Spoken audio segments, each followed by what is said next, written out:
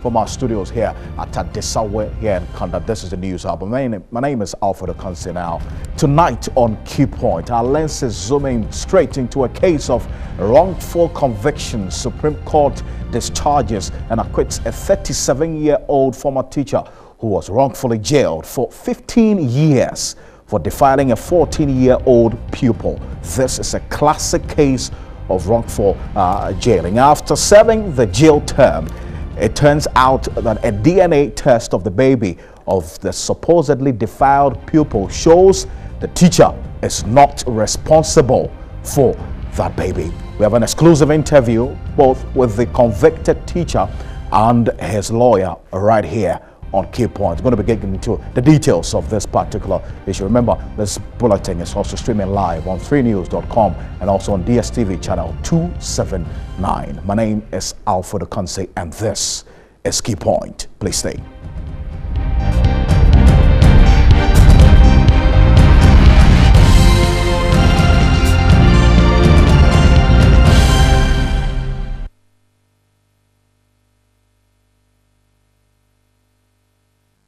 All right, so just as you see behind me, this is the case we're going to be getting into very shortly. But I'm going to run you through a brief detail of what exactly constituted this particular issue. The Supreme Court has discharged and acquitted a 37-year-old former teacher, Eric Asante, who was wrongfully jailed for 15 years for defiling a 14-year-old pupil. His action, which was inferred to have also resulted in the birth of a child, but a DNA test proved that he was not the biological father of the baby.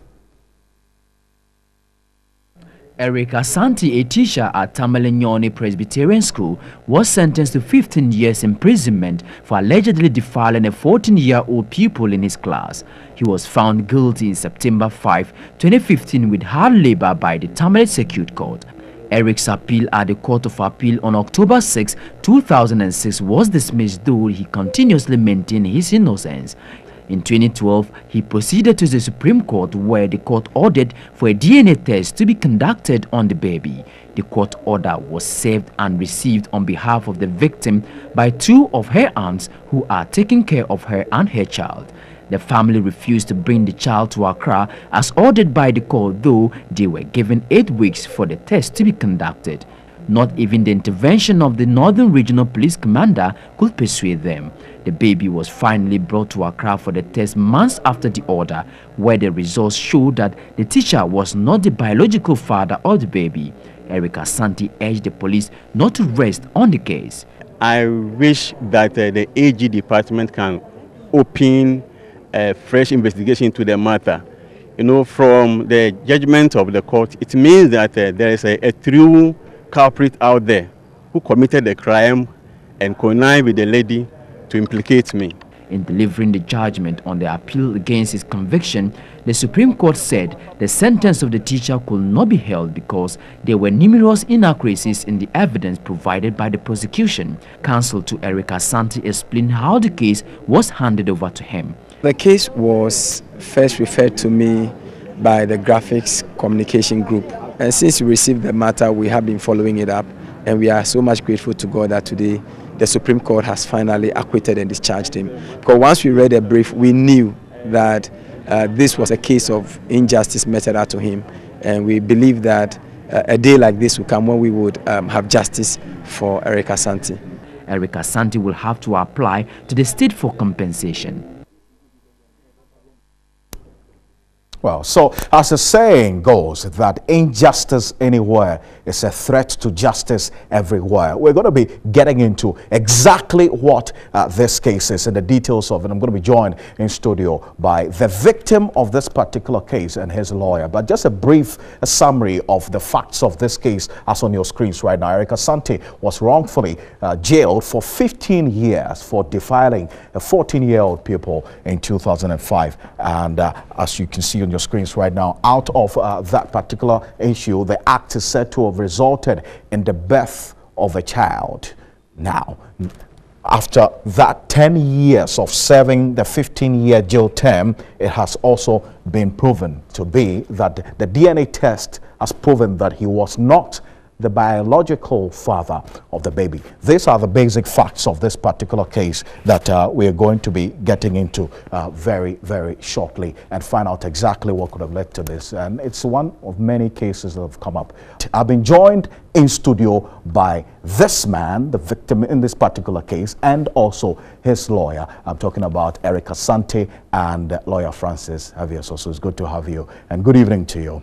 You must be relieved after this particular period, and I must say that congratulations to you, lawyer, as well. You're gradually carving a niche for yourself in defending persons whose rights have been violated in this country.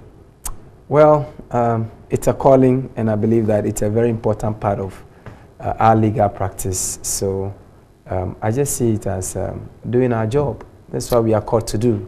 You serve a jail term of 15 years. That is correct. For allegedly defiling a 14-year-old, of which you were pronounced guilty. Yeah. And eventually you've been pronounced innocent after serving the 15 years jail term. How exactly did it all happen? Just give us a brief detail of this particular case. Yes, the incident happened in 2003. And it happens that one of people in the school where I teach, who raised this allegation against me that I have defiled her, which is not true. And I actually insisted on my innocence, but both the trial courts and the Court of Appeal did not understand my story.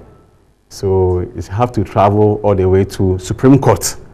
And the Supreme Court finally, after a DNA evidence has been adduced before the court in its wisdom believed my story and accordingly acquitted and discharged me. At the time, the victim said you were guilty for the crime? Yes.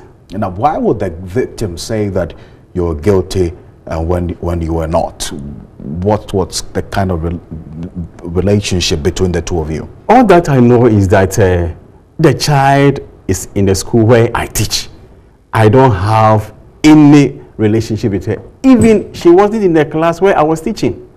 So I was much surprised that the girl in question raised such wicked allegation against me. I asked this question because the many who have divergent views about this, that you're not the only teacher in the school. Yes. And you're even telling me that she wasn't even in your class. Yes. So what could have led to you being the one to have had to be zeroed in and accused for a crime that you did not commit? Yes, that's the very question I even ask myself. That we have more than 10 male teachers in the school, and she didn't choose anybody apart from me. So this question, even though I have been acquitted, I'm still thinking why this lady did not choose anybody, but it is me that she chose to implicate in this wicked situation. What was the condition of the victim when you were standing trial, or when this whole trial was going on? Was she pregnant? Has she given birth already at the time before you were jailed? Yes, the very day that I was confronted by the family, the next day they lodged a complaint to the police, and from the police medical form it was known that she is 23 weeks pregnant. 23 weeks. She gave birth even before the trial began. She gave birth before the trial began. And the courts did not commit to a DNA test to detect whether you were the one guilty of it or not. That is correct. The court did not consider that. I even insisted it, but it was ignored.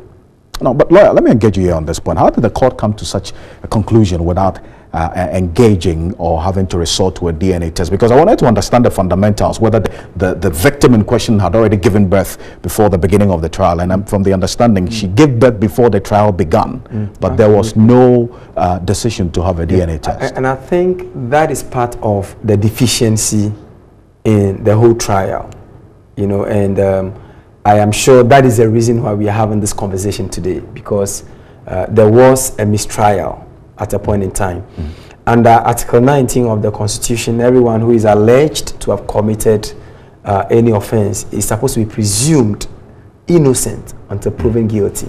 What it means is that you are supposed to prove the guilt of the accused beyond reasonable doubt. On that occasion, a multitude of suspicion cannot ground a conviction. And we have several authorities in law that shows that the mere fact that, look, it is very suspicious when you look at how things are. Why is it that, for example, the question, there are so many teachers in the school. Why is it that she pointed at you? And there was part of allegation that says that there was some love letter written to him, and so on and so forth. These are mere suspicions. If you want to have a conviction that would stand, you must go beyond. You must be beyond reasonable doubt. These mere suspicions. But unfortunately, the prosecution rather decided to rely on those mere suspicions. And I think one of the reasons is that, when it comes to definition of defilement, the fact that the act resulted in pregnancy is immaterial. All we need is a fact of sexual intercourse. So I'm sure the view they might have taken is that we don't care whether she's pregnant or she has a baby. The fact that she says that she had sex with you is enough to grant conviction. And I think that is quite okay. But when the victim in question went ahead to say that he is the author of the pregnancy, or he's responsible for the pregnancy, then it stands to reason that to make this whole thing conclusive, then let us know what happened, with the pregnancy. Because now that it proves that he's not the father, we can then conclude that many things that the lady said were lies and concoctions. But it doesn't take away the fact that there could have been sexual relationship. Absolutely. But you see, the point is that in criminal trials, if there is a lingering doubt, it must inure to the benefit of the accused person. So if you say that he is the author of the pregnancy and it turns out that he is not, then we can't rely. You are untruthful witness. So we can't rely on your evidence to convict anybody. Now, so what's his status now? Is he an ex-convict, or because of this particular ruling, it just waves him off everything? Absolutely. He has finished serving the sentence. But today, as of today, he's no more, an ex-convict. In fact, it's as if nothing ever happened. His slate is clean as far as criminal records are concerned. How widespread are such cases, especially in our prisons? Because this is the second or third time you're having to fight for somebody's rights in a case like this. Honestly, there are just several of them. The truth is that there are many of them that do not even come to the public eye. But almost on a weekly basis, we have cases like this. We do mostly visit in some prisons and other prisons in this country. And there are just so many people who are in prison for offenses they never committed. But one, lack of resources to get lawyers and so on and so forth makes it extremely difficult to advocate for compensation for him. Because I recall in Felix Nyabe's case, he asked for some 5 million cedis. Was that paid by the state? Well, we are still pursuing that. It hasn't been paid yet? No, it's a process. In this case as well? In this case, most likely we are supposed to go for some 10 million Ghana cedis. 10 million Ghana cedis. Yes, and we are trusting God that we will pursue it until its logical conclusion. What are you going to do to the lady in question, having the court ruling that she wrongfully accused your client? Honestly, this is a case of malicious prosecution. She could be sued in several suits, for malicious prosecution for compensation. Are you going to sue her? No, we are not going to do that. In fact, I don't have instructions to do that. Okay. But I think that we are not going to do that. We are going to spend our energies in rebuilding Eric and his future instead of following up the little girl. If the state had done well, we wouldn't have come here. Eric, what next for you after this particular ruling, finally? Yes, I feel happy, and as man, I will see how I will just put my pieces together and continue with my life. Eric Asante is a free man now, one of the happiest men on the face of the earth right now. But lawyer Francis Soso-Harvey, congratulations to you, I must say. Thank you very much. And this is how we round up the key point here on TV3.